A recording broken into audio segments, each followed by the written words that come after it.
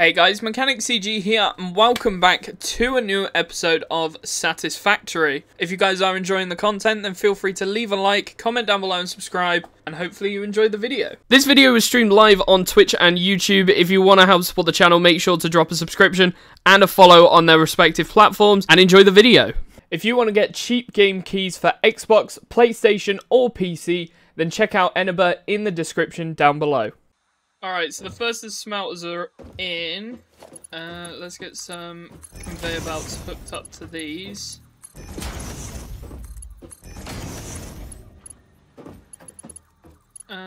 Why are you still there? Interesting. You go down there. You're going into that one. And I want to destroy you.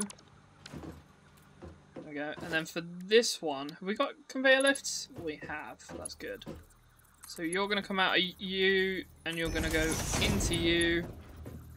You're going to come out of you, go into you. And I want conveyor between and between. In fact, I actually also want... I want you assigned to 5 and 6. In fact, no, 4... 5.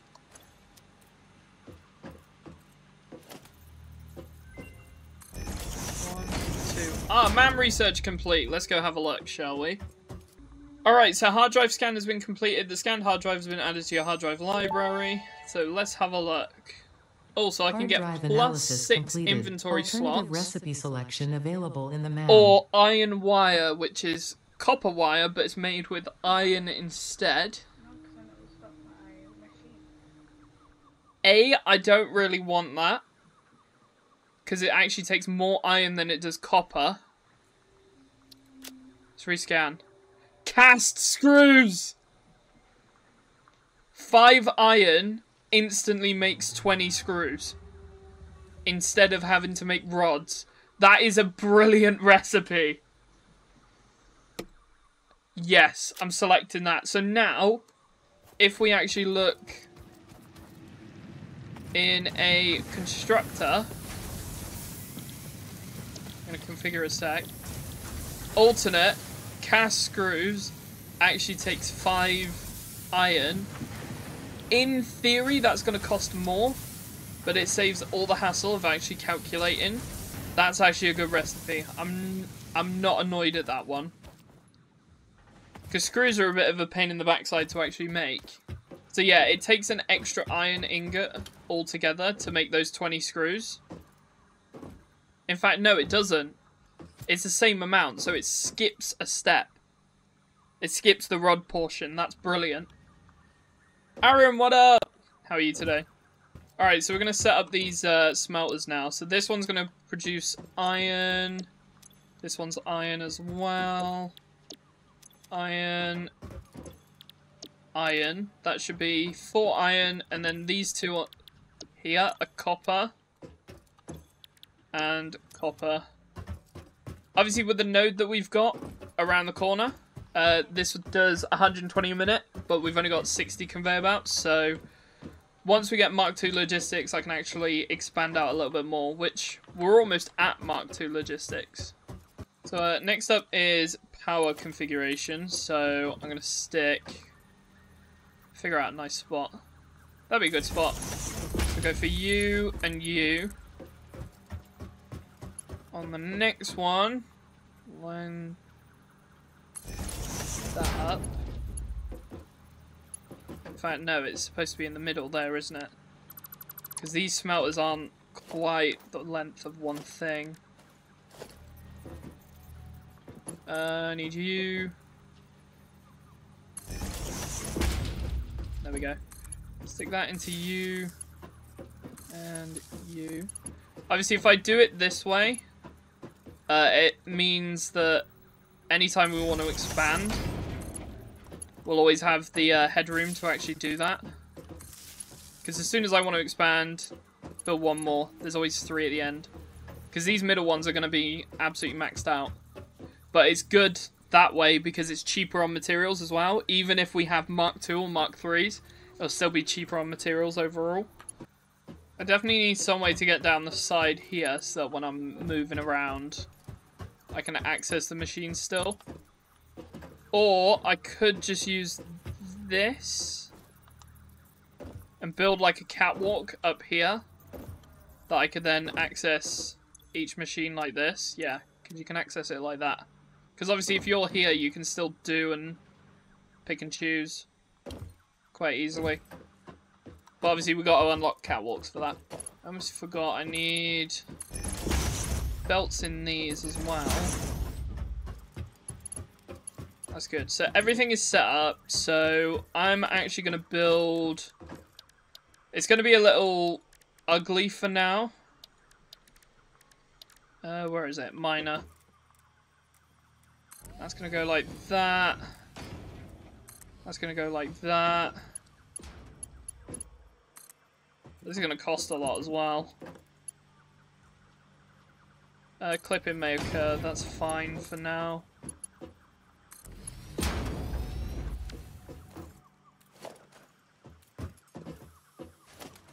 Right, so these need to be powered off of that. So one for those two. And then when we build on that node, we've got space for that one as well. Give it a second. This should be mining in a second. There we go. So we've got iron ore coming out, and those are obviously going into the first two smelters. We also need to get copper from up there and bring it all the way here. But for now, I think it's fine, because I'm going to stick with the iron, because I want to start making reinforced plates as soon as possible. Once reinforced plates are up and running, and the assemblers are up and running, brilliant. Right, so that's going into there, which means this should be going to this channel here, which should split between these two smelters. There we go, we got iron ingots being produced. Perfect. We've also got iron ingots in these ones as well, so that is all good. And once we get Mark II belts, stick a Mark II belt in. Here, doubles our production. That is awesome. So yeah, we've got plenty of iron going into the system now.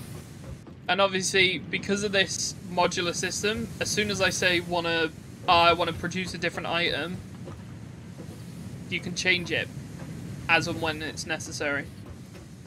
To be fair, smelters won't ever need to be changed because you just always use iron and stuff like that, but the rest of it sometimes needs changing. Especially if we need foundries and stuff like that. Once I've got this up and running, the actual full factory, that's going to be crazy. But now we should have assemblers. Milestone reached. The assembler can produce more complex parts, including the first project part, smart plating, which is crucial for initiating project assembly. Alright, so we need to build the space elevator at some point. Must be delivered to the space elevator. By completing your contracted duties as part of project assembly, you will definitely be helping achieve Fix-It company goals without any other ulterior I want to get motive. the outputs for these all set up. Humans cannot craft project parts. Do not worry about your inadequate crafting skill when compared to an assembler. Yep. Fix-It cherishes your innate human abilities, such as walking, striking objects, and commodifying natural resources. Wait, hang on. 1, 2. Yeah, that should be fine.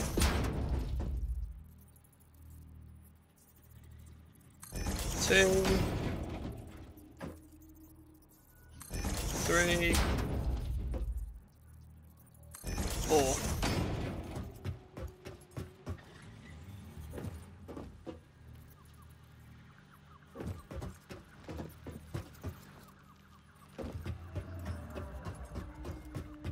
Right, we got Mark II conveyors, so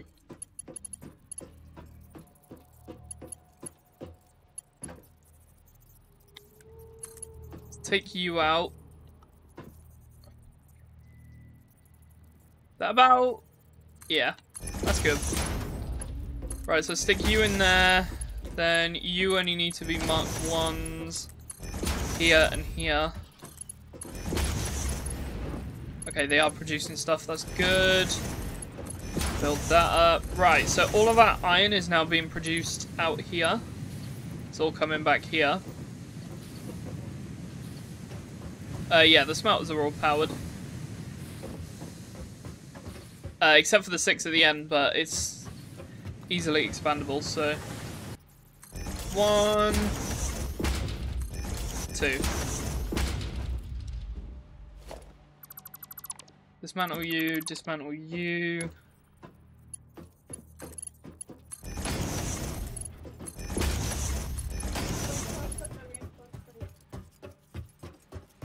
Stick them in personal storage for now.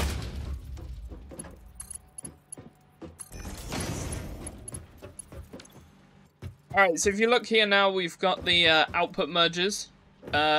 Each one of these rows can have as many smelters as necessary.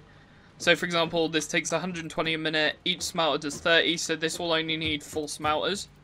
So obviously we've got the 4 there, but for copper, we can have another 2 smelters, and then we can make another row of iron if and when it's necessary. For now, I just want to get started on building, realistically, advanced plates, because that's the most important part that we need to expand the base. And I think they're also necessary for smart plating as well, which is necessary in the assembler. So let's have a look at foundations. Grab some 4 meters. Change a build mode. Go to Zoop mode.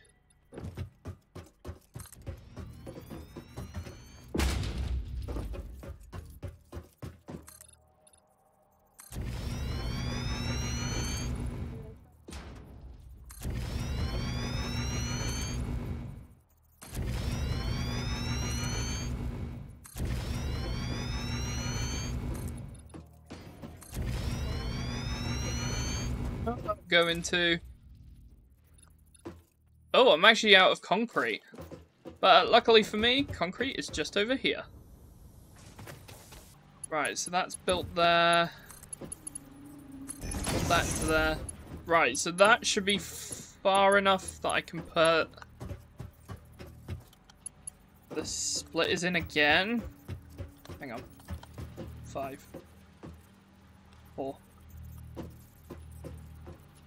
Yeah, there's plenty of space here that I can do that. So, let's put down... We want splitter first, to make sure. Then I want a constructor. So that's clipping, that's the first one, and then 1, 2. So that's about the right distance, but I want it to line up with the edge, so it needs to go across 1 more.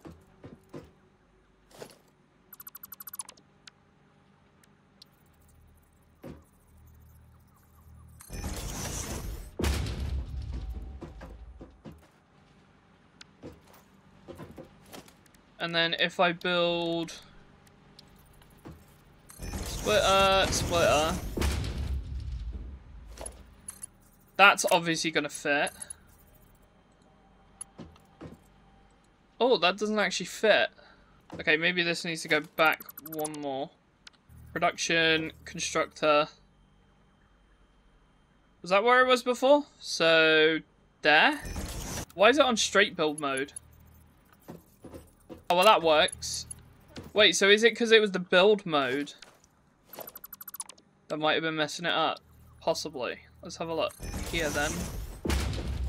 Because this should match up with conveyor lifts. Stick you in there, stick you in there. Yeah, that matches up perfectly. Obviously it clips in a little bit, but it doesn't actually look that bad, so... Cool. We know where our constructors are going to be placed. So, we want... I'm going to get a line of 4 constructors for now. I'll do it this way, it's easier to see.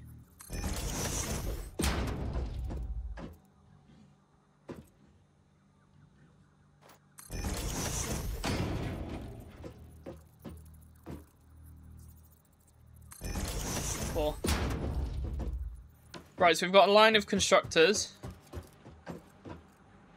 I like that this is our entrance point now into the whole system, is just that conveyor pole. Right, so we need iron plates. So I'm going to build an assembler quickly here. Oh, I'm missing rotors. What's the... That should be the right way. Yeah. 2 constructors. So these 2 are for screws. These 3 are for plates. Oh, I haven't got the copper in the system yet. I was having a mild panic attack. I was like, where on earth is this copper ingot supposed to be? I haven't even set up the copper. That's a great start. Alright. So, yeah. We've got... This one's going to produce iron plates. This one's going to produce iron plates as well. And so is this one. And then for this one, we're going to do alternate cast screws. This way we get 100 screws a minute. Which is more than enough that we need for the assemblers. So we can have an overflow going into another system. That also needs screws. Which I think rotors need screws. Is that right? Rotors? It's screws and rods, isn't it? Rods and screws. So yeah, we can have the excess going in to build rotors. But obviously prioritize what we've got right now, so.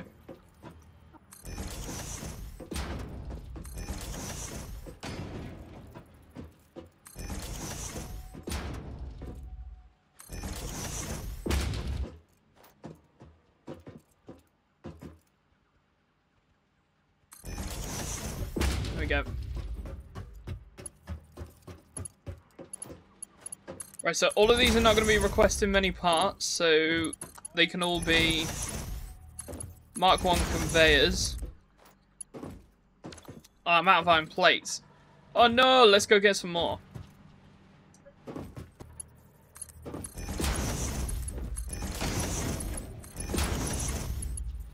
That's cool. Right, so this needs 30 ingots, 60 ingots, so anything beyond this point is a 60, so it's fine.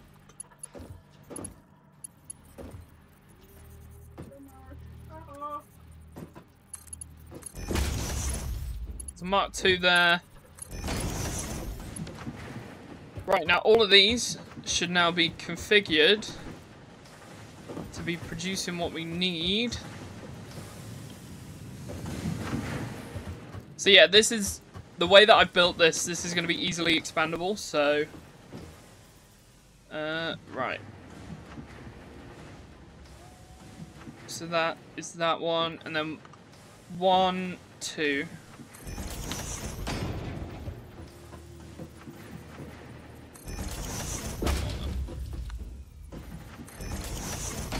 And then these screws are going to go upper level, so... So this is going to be making 60 plates, so...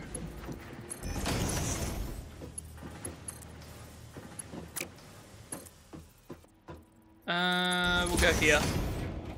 Gives me a little bit of space behind the assemblers, because the assemblers is where I need the space. Yo, Hans, what up? Conveyor belt simulator is going good. Alright, I'm out of iron plates again. Alright, let's go build the power first then. Connect to you. Let's have a look. So I'll connect to you there.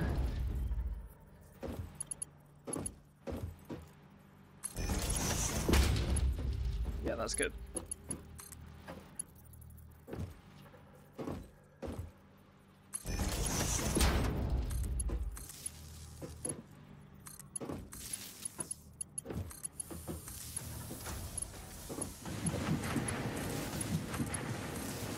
Right, so these machines are now starting to make plates, which is exactly what we need. But obviously, I can't actually pick up any of these plates, which is great. Or I can't have a machine pick them up, is what my brain was trying to say. But obviously, I can just go in like that. pick some of these up, which is going to be perfect for finishing this off. So, you can go there. You can go there. And you can go there. That's going to finish that up.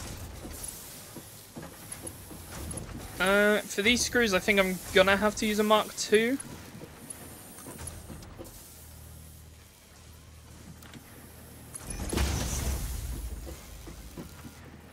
There we go.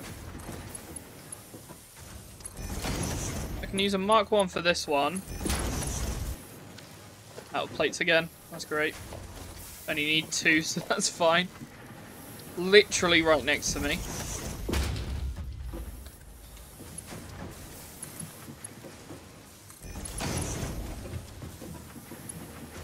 There we go, we've got loads of screws coming out now. These are going to go onto a conveyor pole, which needs, ironically, more plates.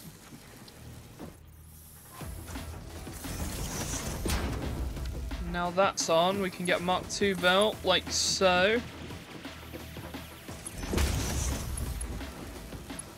And there we go, that's the constructors line completely finished. And obviously we can add more stuff as and when we need it. I think we need rods as well, so I'm going to expand this in a second. But that's the basic principle of how that system works, which is awesome. Thank you guys so much for watching. If you did enjoy, feel free to leave a like, comment down below and subscribe. And stay tuned for the next episode of the series. Peace.